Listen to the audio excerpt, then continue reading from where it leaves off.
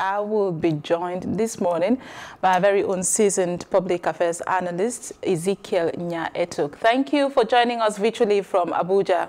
Always a pleasure to be with you. Great.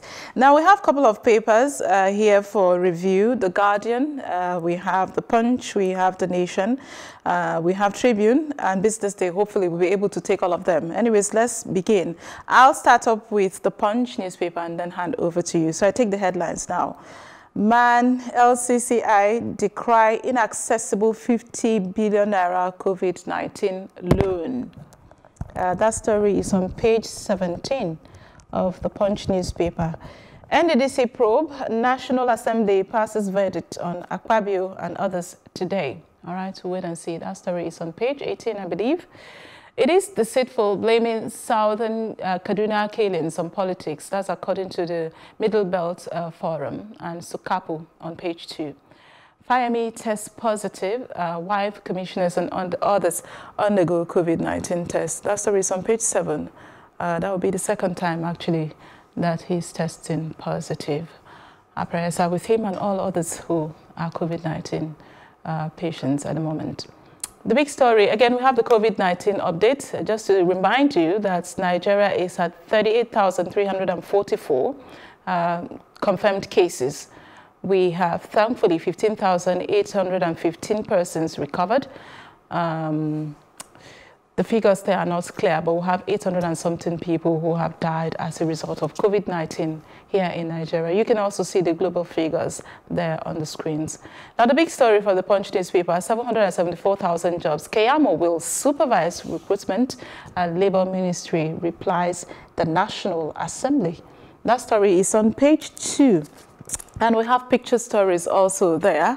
The state of our roads, you can see for yourself. I'm not sure whether we want to go that way, but well, it can be a subject of conversation when our analyst, it's time for him to analyze. Oyo plans 10 billion naira bond for roads airport. APC faults Makinde. That story is on page 17. And gunmen kidnap 4 Chinese and kill cop in Cross River. Again, the level of insecurity in Nigeria. The story is on page 11. Hoodlums abduct businesswoman and a man on Ondo Highway. The story is on page 15, I believe. Jagede wins Ondo PDP ticket, battles Akeredolu in October poll. A Nigerian entrepreneur shot self over rape allegation, according to U.S. police. Family seeks end to false accusations. That story is on pages 4 and 5 of the Punch newspaper. And lastly, Senate to assemble legal experts on power deals on page 19 of the Punch newspaper. I'm just saying that there's something I left out above, and that's NDE must report to Minister of State, says ministry, that's according to the ministry spokesman. That's on the 774,000 jobs that Keyamo must supervise. 52 billion naira public works fund for NDE, not ministry, the Senate insists, and the battle continues. Over to you, Mr. Nya-Etok. What's your thoughts? Very first is just trying to wonder where to start from. But let me look at the Keyamo and the 774,000 jobs. Yeah. And the very first question I asked myself was exactly what is the government trying to achieve by this kind gesture? And it bothers me. I keep saying the same thing, almost sounding like a broken record. What is our concept of governance? Let me give you a little story. I contested the governorship of Akwa Ibom State in 2019. And over there, one of the key things I was bringing up was what we call social governance, which is a bottom-to-top governance approach, you know, with the primary purpose of bringing the citizens out of poverty. And for you to do that, we laid so much emphasis on MSMEs, you know. So when I didn't get the ticket, obviously, I said, what you cannot do on a macro scale, you can do on a micro scale. So the next week, I just put it on my page of one of my social media handles. What can you do with 10,000 naira to 100,000? What can you do? If I gave you my money and I gave you interest free, what can you do? And within 24 hours, I had over 800 applications. Wow. I reduced it to 50,000 naira, between 10 and 50,000 naira. Now, I thought, social media, you just put something out, everybody comes out. I said, okay, if you are ready, if you are serious, come to my office. I'm not going to give you transport. This is not politics. Election is over. This is my personal money. So I'm not coming, I'm not begging you, I'm not doing anything. Almost 500 people showed up. Wow. I sat them down and I drilled them one after the other for 7 days, morning till night. And I cried the sort of tears I've not cried in a long time. Over 70% were graduates, and all of them needed between 30 and 50,000 naira. And when they started pitching the ideas of what they wanted to do with the money, it was just unbelievable. This was just 2019. Sorry? This was just 2019. It's not like this is 10 years ago. Yes, exactly. And what some needed 20,000, I wish I could go into details, but I can't. At the end of the day, I could only accommodate about 100,000, about 100 of them. As at today, I'm telling you categorically and emphatically that so many of them have repaid the money 100%. Now, these are people who are getting into productive venture. They are coming to all sorts of things. And then the federal government wants to bring almost 100,000 naira and give to each person to achieve what after 3 months? Could that program have been structured a little differently? Is that program intended to bring about a few people that can be, the bottom source of employment generation? Or are we just doing another throwing money into, you bring people up, you give them means of livelihood, in quote, for a couple of days, public works, and after that, well, it's only to run for 3 months, and that whole humongous amount of money gets into voicemail. It just vanishes into thin air. Are we thinking as a nation? Do we not understand what cerebral governance is all about? I am bothered. That is the intentment, the intention. That's number one. Number two, why the fight? It is simple. Bring it, I give to my cronies as a reward. That's bottom line. That's what they struggle. Nobody's struggling over the concept, that this concept could be fine-tuned, could be taken a little differently. I'm telling you what I did practically some months back. They are still repaying me that money because I gave it to them interest-free. But you've got to tell me what you want to do. You've got to tell me you have the relevant experience. Imagine such amount of money being applied within this framework of principle.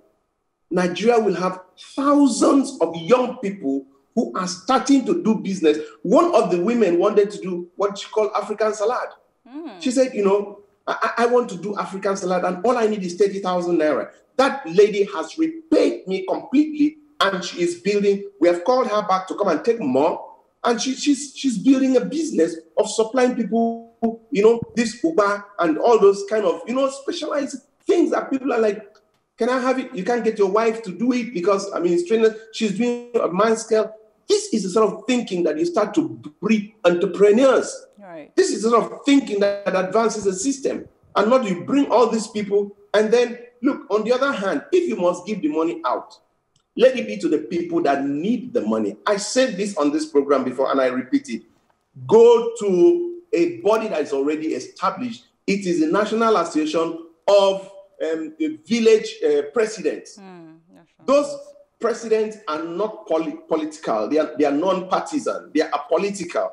So they know that, like in my village, when I wanted to do palliatives over this the COVID period, I just sent it to them, and those things got to the people that needed them, because these are people who understand the poorest of the poor in the villages, and they can't even monkey around with that money because they will not live there, they will not stay in that village. So anyway, that said, you can't spend all the time on that. I pray that the federal government will have a rethink on this project and they will really, really make it count and start to have a different mindset in governance and all this, patronage and all those things. They've led us somewhere, but where it has led us is that we have become the poverty capital of the world. Yeah. Now, when you come into another story that I find amusing is that of the NDDC. And you say the National Assembly, gives verdict on Akpabio today. Let me say this with every sense of, let me say this with every sense of responsibility. And as somebody who can say it authoritatively, because I have been close to the leadership of NDDC over the past probably 2, 3, 4 dispensations at the highest level. I have sat in the office of the MDs of NDDC. I mean, I've had unfettered access. Don't ask me if I'm a contractor. No, I'm not. I'm just a friend because I care and bother about the Niger Delta. The pressure that these people are under is unimaginable. From where? 2 places. The presidency, National Assembly. The threat, the way they breathe down the throat of these people. And let me tell you this. That probe is not going to happen. It's not going to happen. Wow. Except, and I'll tell you why it's not going to happen. If that probe goes on, somewhere along the line, if the president sees the list, all this one that's, the speaker is saying, bring the list. He doesn't mean it. Because he knows. Don't tell me, let me see the name of the National Assembly member that is there. Well, all I need to do, Amaka, if you were the MD of NDDC, is for me to call my friend Udofia. Udofia, go and see Amaka. Udofia comes to you. Amaka, Udofia is from me. Please, that job, give it to him. Wow. So the name that is going to be on that job is Udofia's job. It's not my job. Every fool knows that it's my job. So when you say, bring the list, let me see my name on it. No, unless some greedy senators that cannot even afford to trust, National Assembly members that cannot afford to trust anybody. So they will say, put in my name. But I'm telling you that 99% of the names are through their cronies. There's a guy in NDDC that they used to call him Villa. This guy he is from Villa, and he carries files himself. That's the level of fear and trepidation, because these people are so afraid that they will be removed if you don't do their bidding.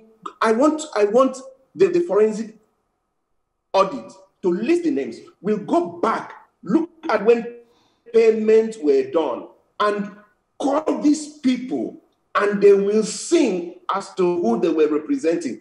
By the time you see one man's name appearing on over 500 files, you don't need rocket science for you to know that he is an agent of an institution. And that guy will be brought to testify, and he will start to sing. And because when the music starts, the names that will drop will make it, look, they'll just have to shut down the presidency and shut down the National Assembly. And I'm saying this with every sense of responsibility. Let me end on this note. And I feel very sad and very unhappy, because virtually all the major character people involved are my personal friends. When I say personal, I mean one-on-one relationship. The reason is, when an interim government or a committee was to be set up in NDDC, I was one of those that, even against the express provision of the Constitution, I said, I love the intendment. Please let it be. What was the intendment? If you send people that are being confirmed by the Senate to go and supervise the audit, likelihood is that there will be compromises here and there. Yeah. So the wisdom was, take a neutral body there, 6 months, because they are neutral and only answerable to Mr. President. Likelihood is that they couldn't give face, they couldn't care what anybody does, and the audit will be done. But almost a year after, that's not done. Instead, we are hearing other stories, and I'm like, is that what I supported? No.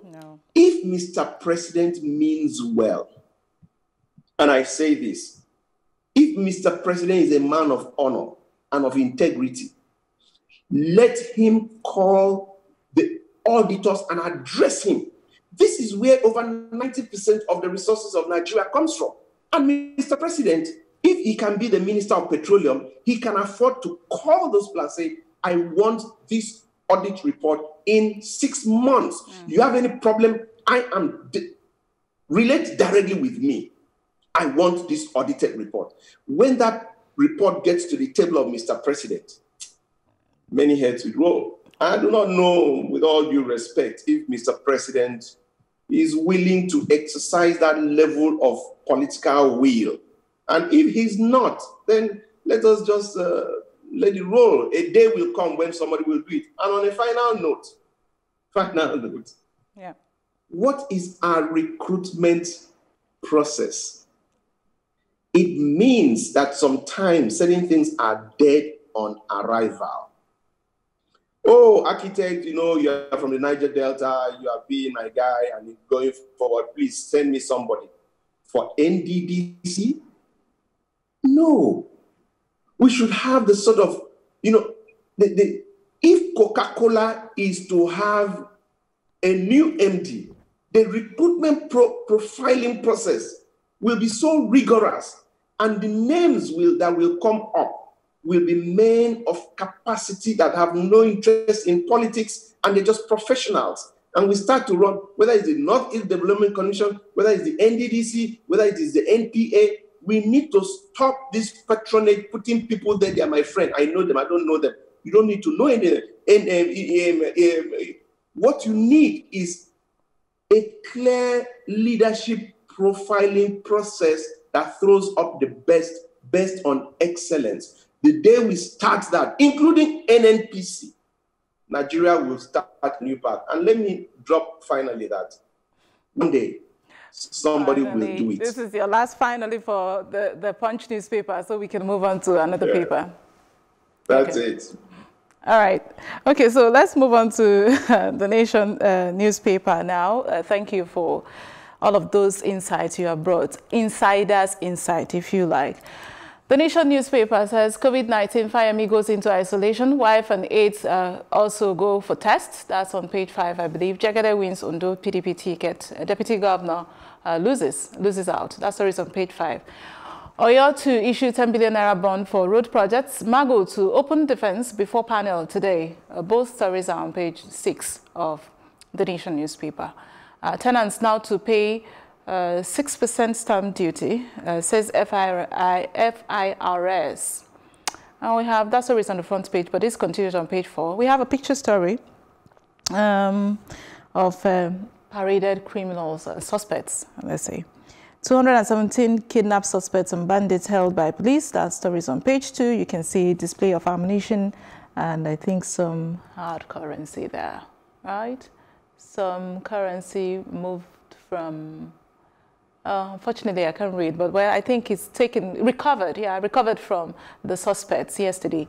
I wonder why this suspect, they always look, you know, very, very tattered, and the kind of things they do is, I don't understand it. It doesn't add up. Reps demand evidence of $11 billion withdrawal from ECA.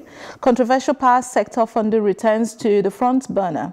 5 humanitarian workers executed by Boko Haram in Borno. That story is on page 2, and that will be it from the Nation newspaper. Let me now hand over to you again. Yeah, lots of stories that touch, like one of my friends would say. Number one, let's look at the withdrawal from the excess crude account for the power sector. The day that we stop this act of insincerity, that day God will help us as a nation. Look at the power sector. You've gone spiritual again. Yes. You know, it's like they say that religion is the opium of the society and that hope is the anchor that stabilizes the soul. So it's difficult not to resort to that in a country like Nigeria. If not for religion, I think suicide rate would just be unbelievable when you see what happens. Look at power. Power is not rocket science. Power is universal. Every country uses power. What is the problem with power in Nigeria? And you just hear humongous amount of money withdrawn.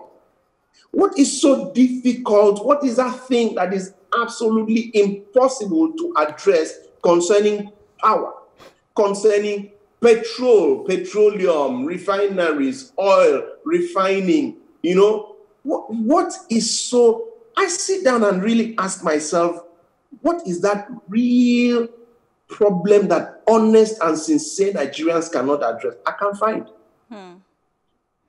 What's happening in Ghana? Do they have power? South Africa is talking about 40 megawatts of power. South Africa. Nigeria is talking about between 5, and the day they will say it gets up to 7, it's like a pat on the back. And I ask, you don't reinvent the wheel. How is it done outside? You see, there's one simple thing about power. Power is either treated as business or is treated as social infrastructure. If it is treated as business, you give cost-reflective tariff. You bring the specialists in the field that have done it in other countries, they do it. If it's treated as social infrastructure, just like in social housing, the cost of generation is a constant, is a given. But then the government, just like in petroleum, they come in to subsidize. So you have to ask yourself, which model do I want? Do I want to give a mid-range? That mid-range, what is the subsidy factor? That subsidy factor, how should it go to the target beneficiaries? Those target beneficiaries, how can I recruit them? How do I profile them? These are things that I, as an architect, I can tell you how it can be done. And the reason I can tell you is that it's the reason I've never accepted any appointment in my life. Never, ever, never, ever. Right from school, the company I registered in school about almost 40 years ago, right? Then probably just business name or something, is the same company I'm working with today. You go to NDDC, as close as I've been to them, I don't do contracts. I'm just a housing person. Anything outside housing, I don't do it. It means that business works on certain fundamentals, certain principles, the principles of honesty, of focus, of professionalism, of excellence, of integrity, of do-rightness. These are the principles that once you apply, it works. It's universal. When God says that righteousness exalts a nation, it means do-rightness. So why can't we just, the next thing you want to hear is pro panel. What comes out of the pro panel? It's, bros, come and talk to me. Sad. Why? Because every National Assembly member needs enough to execute the next election, or enough to exit where there's a zoning principle in their area and he knows he will not come back. Bottom line, the National Assembly to a great extent is a recruitment area, either for the next election or for an exit. So they must come in and devise means. Nigerians are very ingenious. Nigerians are the most cerebral people, the most intelligent set of people.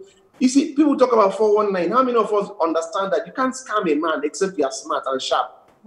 We need a leadership that comes to harness our goodness in the positive direction. So whether it is account for excess crude, account withdrawals, I mean, where is that going to lead us to?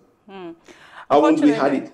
I've talked personally one-on-one with my brother Elumelu, who was the chairman on the power probe sector and everything. And I think you need to call him and talk to him. At the end of the day, if you don't have a heart, you can carry a gun and shoot yourself and exit this country. because we really don't care let's not get to that point. Let's not get to that point, hopefully. Unfortunately, that's how we're going to leave it. We don't have much time by our side this morning. We would like to continue this conversation and have you, break all of this down and put them into perspective and context, but time will not allow. We'll have you back again on Thursday, hopefully next week, and continue the conversation. Thank you so very much, Ezekiel Nya-Etok, Public Affairs Analyst, for your contribution. And do keep safe out there. I appreciate the privilege. All right. And that's how we wrap it up on the program of The Press. We continue this Monday to Friday here on Plus TV Africa. The time is 8:30 a.m. I am Amaka Okoye, asking you also and reminding you to keep safe out there.